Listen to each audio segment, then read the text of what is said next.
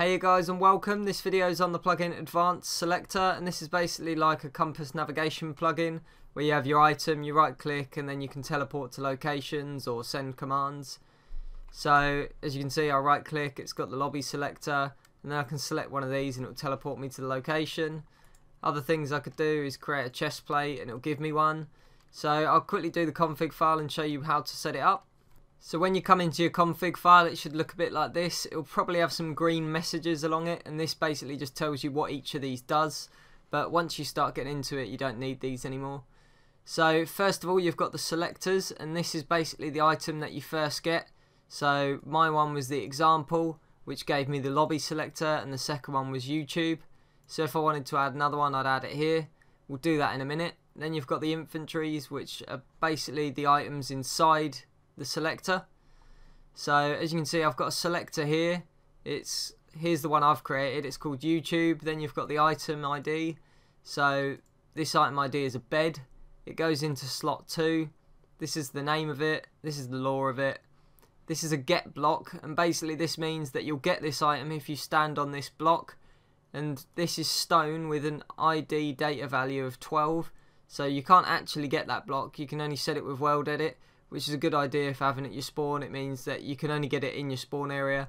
It is a good idea. I'll show you how it's implemented in a minute. Then you've got click interaction, whether you want left click, right click or both. Interact modes, whether you want it to go to the infantry or run a command, whatever you want it to do. And then whatever it does. So this one goes to tube. So if I scroll down, you can see tube is here. Its name is items. The size is 36, so you can set the size of it. This one was only 9. Then you've got the items, so in here you list where you want it to be. So I've got it in the 5th slot, 14th slot and 23rd slot. Then you've got the item ID, the name of it, what you want it to say as the lore. Then the interact mode, so you can either have this open another one. So for instance, this could open up this one up here if I wanted it to, but I've got it running a command. There's no permission, but if I wanted to add one, I could just type in a permission node here. And then the player would have to have that to be able to open it. And then finally you've got whatever it does. So you could have it so it didn't do a command and it actually said something. So you type in say here and then you could type it in here. But this is where it does the command. So currently it's giving the player that activates it 298, which is whatever this is. So leather hat. And then it's got the little node after it. So I've got 3 of these. So if I wanted to add another one, I can just copy this, paste it underneath, and then try and figure out what it'd be. So 23, probably be 28 I think. So 28, 301, leather shoes, click to get some command, and then I want 301, shoes, and then whatever you want the lore to be. So I'll just call them shoes for now. So that's adding an item. So we've just added an item. It's really easy to add an item. So we'll go back up and try and create a new one altogether. So for instance, the selector we'll call test.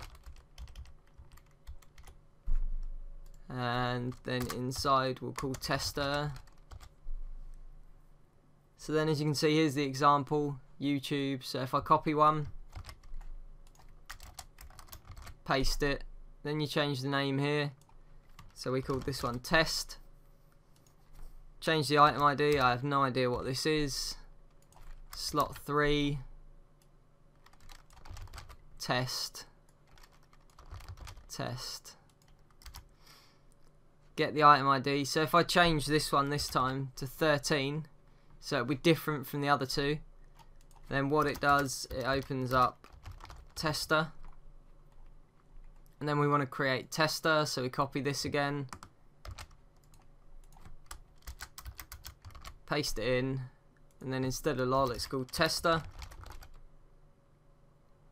And then obviously I could change these if I wanted to, just to create a different item, but we already did that below, so I'm not going to do it again. Then all you need to do is save it, go into your console, and you can either do AS reload or just reload your server altogether. So I'll quickly just reload, so AS reload, clear. So now if I go over here, I've got no items in my hands, as you can see, and this block has been set to be 1 and then 12, and when I walk over it I get the items. So as you can see, right click, oh I didn't get that one right, so as you can see I got the positioning wrong on this one, but if I click it, it does still give me the items. So right click, and I can give myself a full set of armor, so that's quite a useful feature. And then once again, obviously, could teleport back to the location. If I give myself a wand, I'll set the other blocks, so set 1, 13. And if I walk over this, I get the other one in slot 3, and this was test, this was the other one we created. So as you can see, that one works perfectly as well.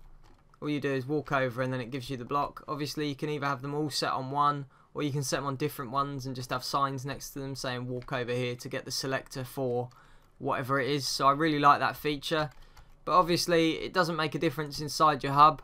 All you do is set the whole floor like this, so 1, 12, and you just have that at your spawn point. So the first block you spawn on, whatever block that is, you'd set it in the config file to be that, then you just go clear. So when I spawn in, I'd get the item straight away, so it wouldn't make a difference and it'd still look good. So I think it's a really good plugin. It's really easy to set up, it's really easy to use, and the fact that you can do different permissions, you can actually change things, it's really configurable. There's lots of things being added in the future as well, which I like. If you have any suggestions for the plugin, just give a suggestion on the page. The developer is looking for suggestions. But I really like the plugin. There'll be a download link in the description below, and as always guys, please remember to rate, subscribe and comment. Cheers.